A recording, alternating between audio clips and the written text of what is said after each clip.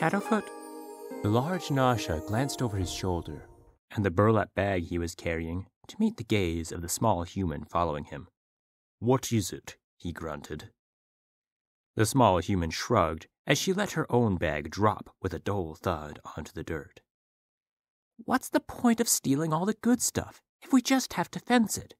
I mean, most of it's going to go to the higher—" "Because we're a family, and you'd best remember that."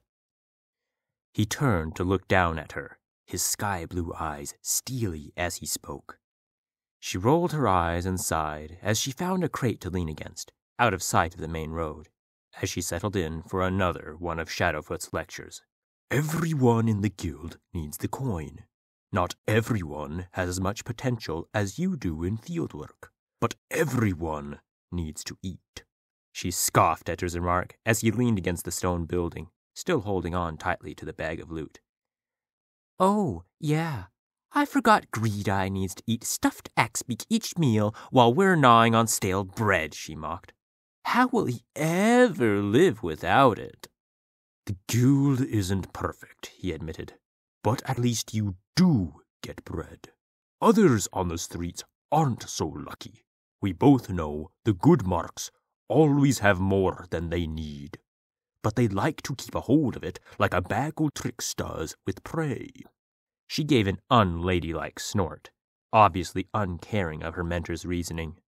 "I'm just saying, if everything we're making from these heists just goes to another rich snob instead of those in need, I might just be better off on my own." His ears pricked up to a distant cry of alarm from the direction they'd just come from, signaling that their thievery had not gone unnoticed. "Look," he sighed, "when I first took you in, I saw potential in you and what you could bring to the guild." He continued as he inclined his head in the direction they'd been going, indicating it was time to get moving again. "One day, I'm hoping you'll take on my title and be a fine Purloiner without losing sight of what it means to be a part of the guild." She gave a non-committal grunt as she stood and stretched, before deftly swinging the sack back over her shoulder. "Let's hope I get to learn some of your best tricks before one of those fat cats takes it out of your hide." He gave her a rare smirk at the jab, before he continued towards the fence's previously arranged handoff point. "They can try, Cira," he chuckled. "They can certainly try." A slit coin purse, a dagger, a ring. Shadowfoot almost absent-mindedly lifted a valuable-looking trinket off a cart as he walked through the crowded street, remembering that day with his apprentice. Was that the day she decided to run from the guild? Or was it something she decided on later? A bright red fruit appeared in his hand, and he began to snack on the morsel. Such easy marks were usually beneath his attention, but it helped to relax him in much the same way as a warrior with a whetstone would sharpen a sword, a repeated action that kept him and his craft sharp and ready for the next job. Besides, he had been reminiscing about his runaway apprentice for quite some time lately, and it had proven to be a dangerous distraction in one of his more recent heists. A gold bracelet made its way into his pouch as he rubbed his muzzle, the steel gray fur standing on end as his annoyance spiked when he recalled how he'd almost had her when she made her escape. She'd slipped away during a pitched fight with some guards, pretending to be far more injured than she was when she'd gotten a dagger across the face, pocketing the item they'd been sent to steal for herself. He'd have been proud of her resourcefulness if it wasn't for the fact she had left the guild and abandoned the family she'd grown up with, leaving him to deal with the embarrassment and loss of authority within the guild. He slipped into an alley as a few guards passed by, narrowly missing the Purloiner in their patrol. Since her escape, he'd had a hard time getting the other members of the Thieves Guild to follow his lead. Some of them were taking on reckless jobs they weren't ready for, and losing their heads as a result. Others were hoarding their goods, looking to join the rich snobs they'd taken their loot from. Maybe they'd always been like that. But at least when his name meant something, he'd been able to protect the guild from getting on the wrong person's bad side, both in and out of the guild. Now, he wasn't so sure he could keep everyone in the guild safe from their own greed. He slipped some of his smaller goods to a fence as he passed by, palming the coins he got in return. He'd been tasked by the guild leadership to find his apprentice, and, after a good deal of time, he'd finally been forced to admit she'd either gotten much better at covering her tracks in a short amount of time, or she'd left the city and the surrounding area. He snarled a bit at the thought, startling the goblin he was interrogating for information about the building he had been observing the past few days.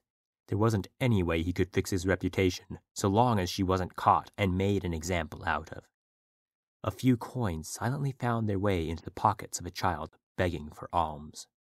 The guild had 2 ironclad rules. The first was to never steal from the poor. Many of the guild members came from humble beginnings and had turned to thievery out of desperation when those with the means to help turned their backs on the sufferers. Those who broke this rule were dealt with harshly by their fellows. A small sack of medicine mysteriously appeared at the doorstep of an ailing mother's home. The second rule was to never kill.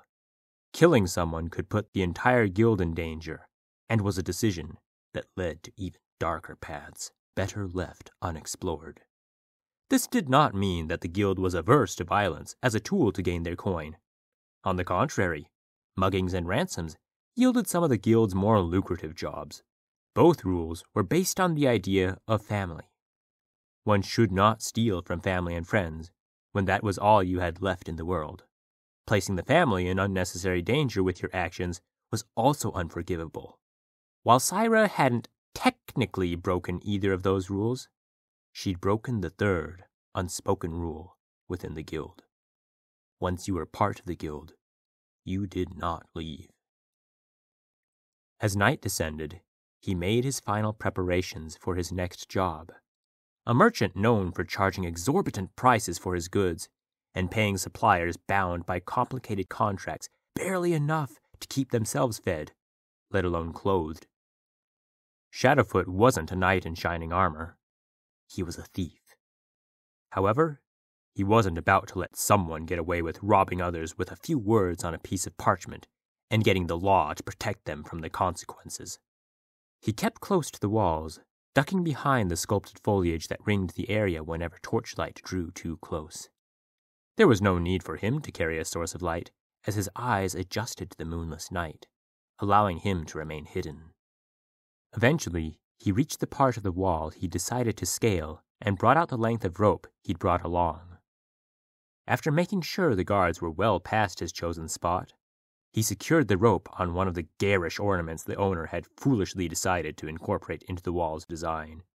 It was a simple matter to scale the wall and be over the other side before the guards came. Once on the other side, Shadowfoot picked out a window that had been left ajar on the second floor and began the slow ascent up the stone wall, using the claws he'd been born with to find the tiniest of handholds. While it wasn't easy, he finally reached the window, hoisting himself into the room. The snoring from the bed caused him to pause as he silently slunk through the room, careful not to wake the pudgy human. If Shadowfoot hadn't known beforehand, he might have mistaken the human in the luxurious bed for an orc with how portly he was. No telling how long he's been squeezing the common folk dry, Shadowfoot mused. Let's see how he likes it when he's the one getting squeezed. Shadowfoot took a soft step onto the bed to loom over the overweight merchant, the feline's large frame difficult to make out in the darkness. The merchant snorted as his muddled mind tried to make sense of the shadow that towered over him, before his eyes went wide in alarm. There was no opportunity for the man to shout an alarm before Shadowfoot's curved dagger was at his neck. Make a sound, and you'll be losing your head, he bluffed. I just want a nice chat with you about some protection I can offer you. Shadowfoot reached into his pouch with his free hand to wave a letter in the frightened man's face.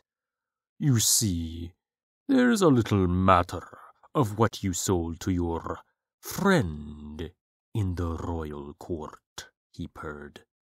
You claim you sold him a genuine griffin feather cloak for his new wardrobe that he's been parading around for the last week. This letter with your personal seal shows you actually sold those feathers to someone else at a premium and replaced them with dyed axebeak feathers. Thanks to his ability to see in the dark, Shadowfoot saw the merchant visibly pale as he broke out into a cold sweat. Now, it would be quite a shame if this letter were to find its way to your friend's desk at supper time. Quite a shame indeed. Although, I guess it could conveniently disappear if a crate filled with dragon scales were to drop off a cart tomorrow, while on the way to the dwarven holds.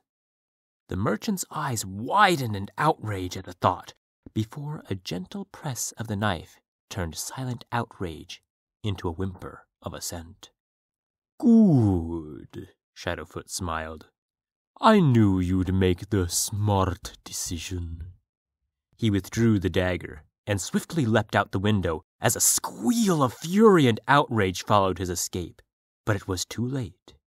Shadowfoot was over the wall and had disappeared into the dark streets before the guards could even make it to the merchant's room.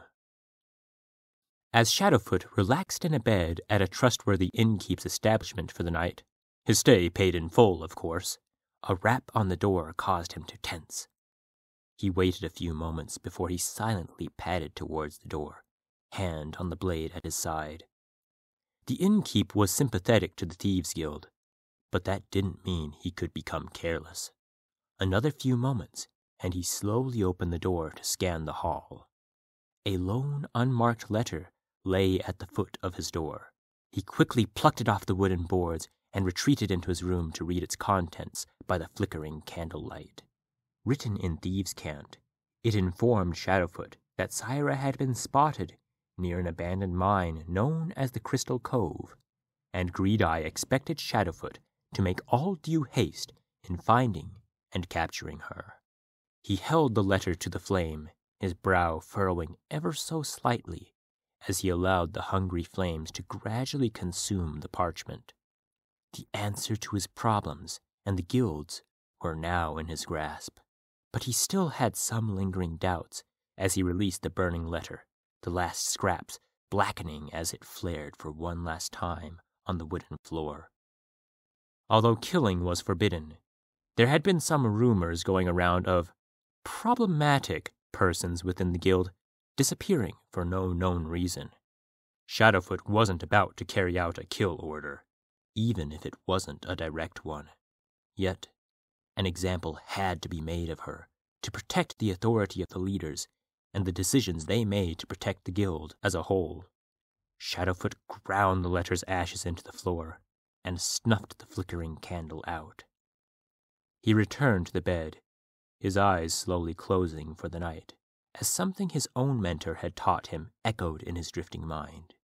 The guild was a family, and sometimes family had to be disciplined to make clear what was and was not acceptable. True, they were thieves, but just as true was the fact they were all family. A family of thieves.